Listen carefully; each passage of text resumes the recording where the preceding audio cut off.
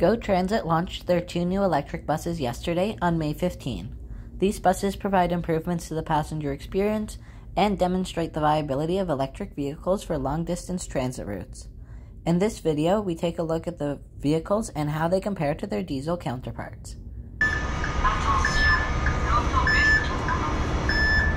In December of 2021, Metrolinx announced that they would be testing 2 electric double-decker buses and that they would enter service in 2022. After a slight delay, the buses entered service in 2023, and one of the electric buses had also been seen at Toronto's Pride Parade in 2022, as all vehicles in the parade were required to be electric.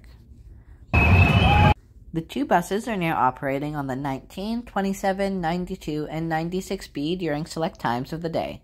With a roughly 225 to 300 kilometer range, the buses aren't able to operate on GO Transit's longer routes, but as battery technology improves, we can expect to see electric buses more and more. Compared to the more common diesel fleet, these buses feature USB ports at every seat and seat belts.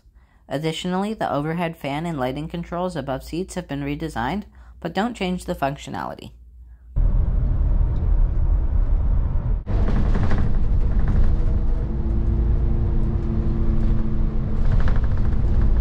Seating is similar on the electric buses, but there are some changes.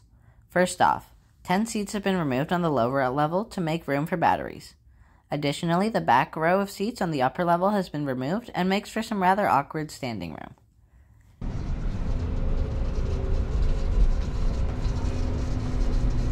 The electric buses are also a bit quieter, but it's not a very noticeable difference. However, stepping on board a diesel bus right after riding the e-bus makes the difference clear.